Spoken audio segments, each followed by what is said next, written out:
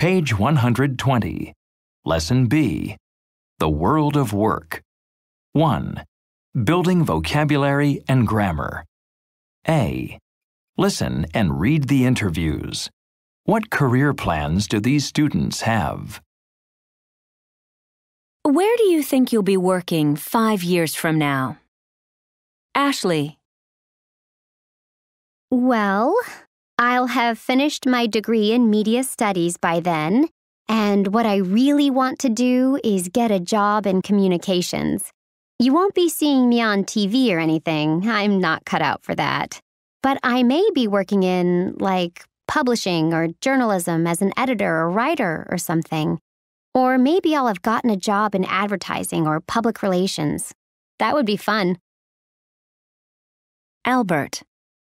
Well, in 2 years, I'll be graduating with a degree in nursing, so I'll be working in the field of healthcare.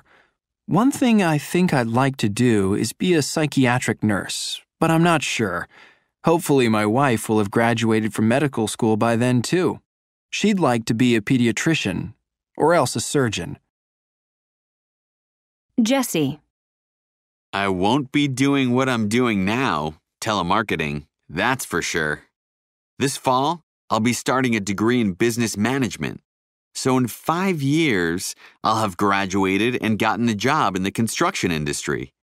I probably won't have had much experience, but I'll be working with civil engineers, contractors, construction workers, and so on. Simone. Hopefully, I'll be working as a financial analyst in an investment bank. My dad's a stockbroker, and my mom's a tax advisor, so I guess I'm following them into the financial sector.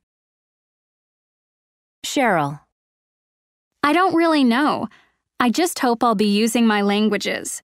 I might be working as an interpreter or a translator, or maybe I'll be working in the travel industry.